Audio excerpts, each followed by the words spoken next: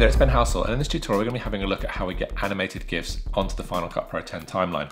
Now we're going to be using the OSM importer that's available from FX Factory to do this, and basically this is going to make your importing of animated GIFs super quick, super easy. The OSM importer also imports other things to the timeline as well. So if you like these types of tutorials or tutorial reviews, then please do hit the subscribe button and the notifications button. But without further ado, let's dive in and have a look at how we get animated GIFs onto the timeline in Final Cut Pro 10. So let's dive in and have a look at how we get animated GIFs onto our timeline in Final Cut Pro 10. We're going to have a look at a completely free way to begin with, and then we'll have a look at how the OSM importer can add some functionality and really useful tools like looping your animated GIF onto your timeline as well.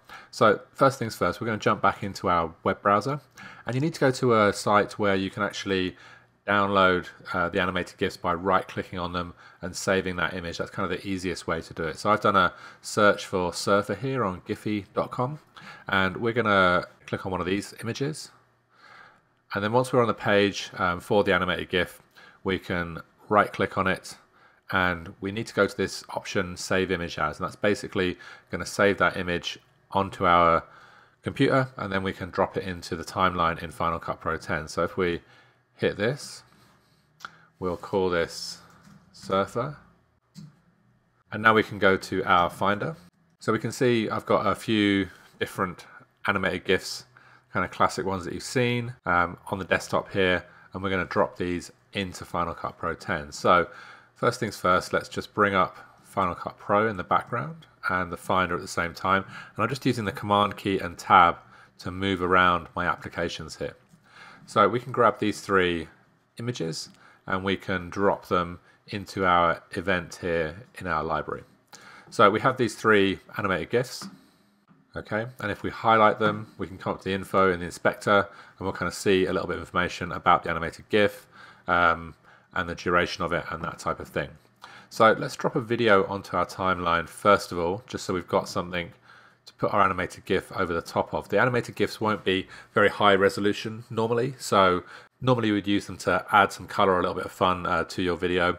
And just so we can see the animated GIFs that we're adding on top here, I'm going to also just come to my color effects on the right hand side, and we'll just colorize this image in the background so that we have a bit of a tint to it. So we'll add a little bit of a magenta and yellow tint to it, and then we'll increase the intensity of this just so we've got a kind of nice, almost duotone image. So basically, to add an animated GIF to the timeline, we can drag it down and it will play back on your timeline. Now, there's a couple things to think about here when you're just dropping animated GIFs onto the timeline. The first is that they won't loop automatically like they do in the web browser. You actually need to kind of set that up yourself. So here also the scale has been scaled up to fit, which means that if we go to view at 100%, we're going to get a really rough edge to the animated GIF here. So what I would normally do, and animated GIFs are normally a bit rough anyway around the edges, but what I would normally do is select the animated GIF on the timeline, come down to the spatial conform and just turn off the fit. So change that fit option to none. And that means you'll get the animated GIF at the size it was created at. So now we can grab that animated GIF, grab our transform options here and move this around to wherever we want it to be. I'll turn my transform options off here. So we have Snoop dancing in the corner there, and we can set this up so we can grab this, hold down the Alt key and duplicate this along the timeline. So let's just zoom in a little bit here. And we want to make sure these are side by side, so we can group these together and duplicate them again. And eventually we can kind of build up a nice loop for that animated GIF. But what will happen is you'll end up with a lot of clips kind of running along your timeline. So now we'll go ahead and have a look at how we do this with the OSM importer and some of the advantages of working in that way. So we'll grab our generators and titles up here on the top left, and then we're going to scroll down. In fact, we'll just close up the titles and we'll come down to our OSM importers. So we're going to grab the GIF importer from here and drag it down to the timeline.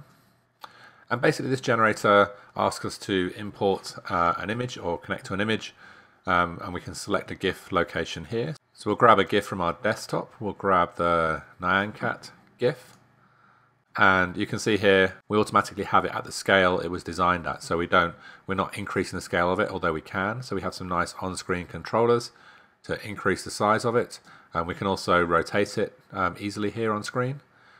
And then we have some options down the bottom here as well. So basically we can select the GIF location, we can also, which will change the GIF that we're actually putting on. That's the same function that we're doing up here. We can change whether we want it to loop or ping pong.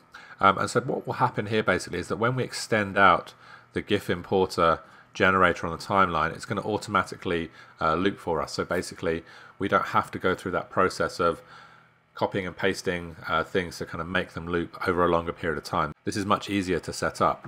So let's pause that for the moment. Up in the inspector, we also have some options for easing in and easing out, so we can make the GIF accelerate as it kind of plays back.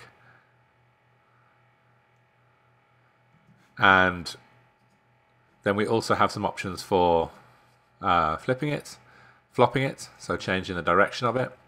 So for instance, if we use a new GIF importer, let's grab this one, we will change to a different GIF, so we'll grab Snoop again. So if we want to have over here a Snoop on the left, hold down the Alt key to duplicate, drag up, and then we can flop this, and we can have a Snoop on the right. They're both in the same position, so now we've quickly set that up so that we have those animated GIFs looping without any kind of copying and pasting. So it's a real time saver if you're using these types of effects in your videos. We also have some options if we come back to this previous GIF. In fact, I'm going to delete this one and we'll add a new GIF importer. We'll select a new location and we're going to choose the surfer here. Okay, we'll increase the size of this a little bit.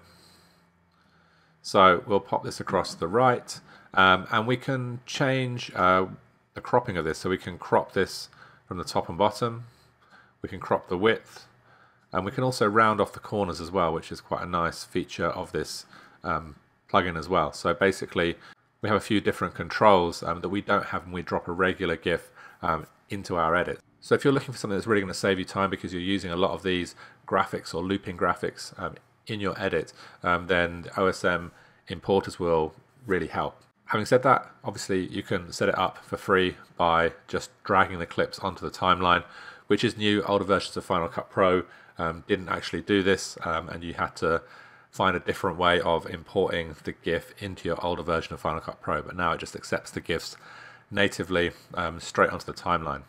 So hopefully that's been useful.